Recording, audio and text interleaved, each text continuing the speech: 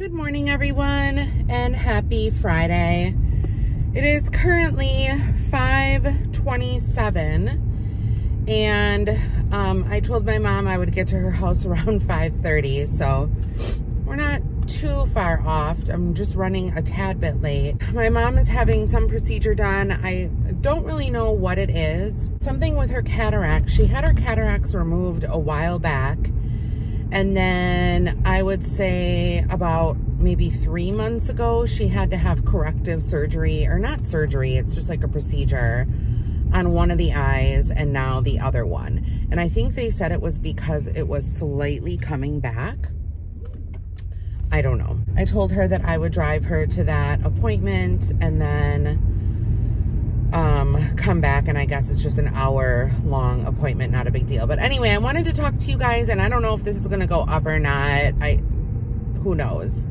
I wanted to talk to you guys a little bit about, like, my struggles with the weight loss and stuff like that. I'm sure you guys have noticed that I've put on a lot of pounds since my Shake It Off with Angela stopped. I would say, if I'm gonna be honest, I would say that things took a turn for the worse for me late December, and January was the kicker for me. January, I got super, like, I wouldn't say depressed, but I don't know what it was. It was just like a moment in time where I just was sad, couldn't function.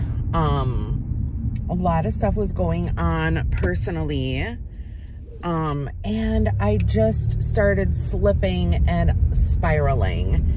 And it slowly but surely got to the point where I was not counting calories, not caring what I was eating, just my cravings went sky high. And once you start, you know, like somebody who's addicted to sugar and stuff like that, once you start that spiral, it's super, super hard to get out of the spiral. I lost all discipline. I mean, my discipline was great. I was doing fabulous. I was, you know, exercising. I was, you know, counting my calories, watching what I was eating. Everything was great. And then it wasn't great.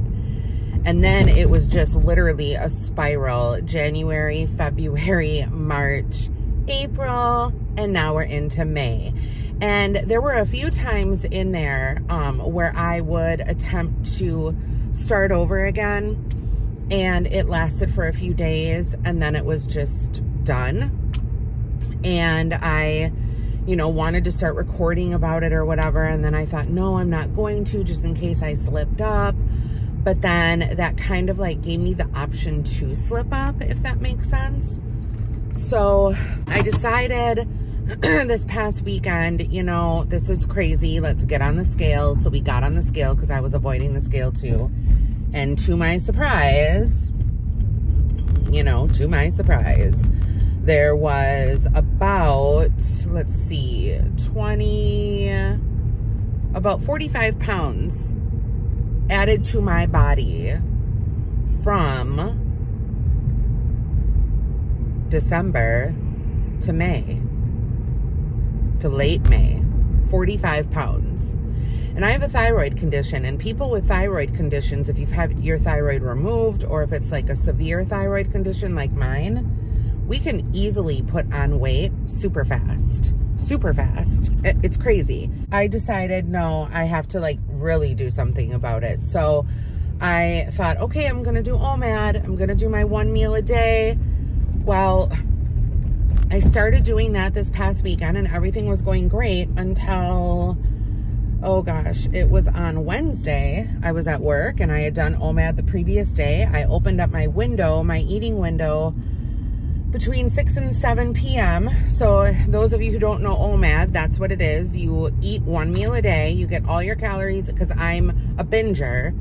So I need to feel that full satisfaction. So I get in my 1,000 to 1,300 calories all in one meal, which is totally easy to do for me anyway. So I did that, and at work, I thought I was having a panic attack, but then I started feeling a little faint and jittery. And I was just like, okay, wait a minute. My blood sugar is low. And I have not been tested for diabetes recently. I'm sure we're almost there, and I'm sure I literally just caught it. And once you have diabetes, you can't go back, pretty much, I think. I don't know, I might be wrong. I thought, oh my God, what is going on? So I got into my group, my OMAD groups, and I'm like, hey, this happened to me. I used to do OMAD before. I don't understand what's going on. And they're like, are you eating your, my mom just called. Anyway, the Epsom salt. And lo and behold, I forgot to take my Epsom salt. So I started taking my Epsom salt every 2 to 3 hours under the tongue. It's for electrolytes. And I'm hoping today I notice a difference. Okay, I'm almost at my mom's, so I'm gonna have to pick this up a little bit later. Okay, I am back. So, excuse me, it is 7:10 and everything went great. Everything was good. It took like maybe 45 minutes for her to get it done. I guess she had some form of LASIK or something like that. I don't know. Some kind of corrective thing. And she said she was feeling a tiny bit of pain, but I mean, they numbed everything up. They said pretty good, and that it was going to wear off. So she's doing good. So let me kind of pick up where I left off. So anyway, you guys, I needed to add the Celtic salt to underneath my tongue like 2 to 3 hours, every single 2 to 3 hours, to get my electrolytes up. And there's something about the cells too, where like the salt gets into the cells, and it helps if you're feeling faint or, you know, anything like that.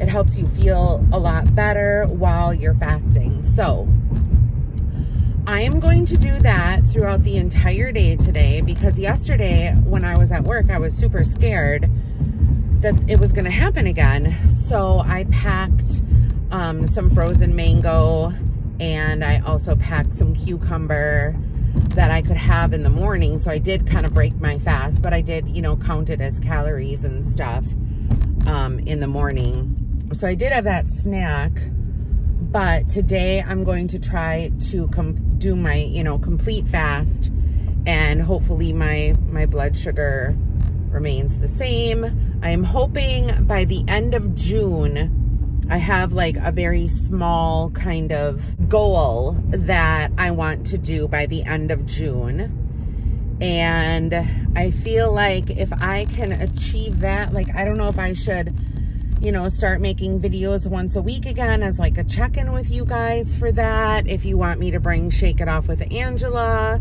I can do that. I can maybe call it something else, maybe not Shake It Off with Angela, like a new name. If you guys have any suggestions, leave a comment down below and let me know. But yeah, my small goal is 14 pounds down by the end of June for sure.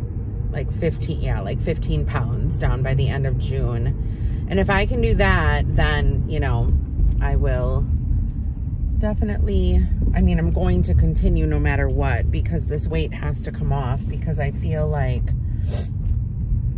it's gotten to the point now where, you know, it's once again out of control. I do plan on going to Costco today at some point in time. I need to get vitamin water. I need to get salmon. I need to get some other forms of protein. Probably eggs and, you know, all that kind of stuff. But yeah, Costco is definitely the place to go for things like that. Thank you guys for listening to me completely ramble about, you know, this little update and what's been going on. Hopefully you guys can encourage me, and if you guys are struggling, I can encourage you. I mean, it happens, you know. And this time it's kind of weird. Like, okay, so I'm wearing some clothes that I, you know, was still wearing before, only they're a little bit tighter. So I don't like that. So I want it to be like where I'm just comfortable in my clothes. But the difference between this time and last time is that, like, I guess I'm more relaxed in my body. Like, and maybe it's an age thing, but I'm like at that age now where, oh, what are they doing? Something shady is happening right there.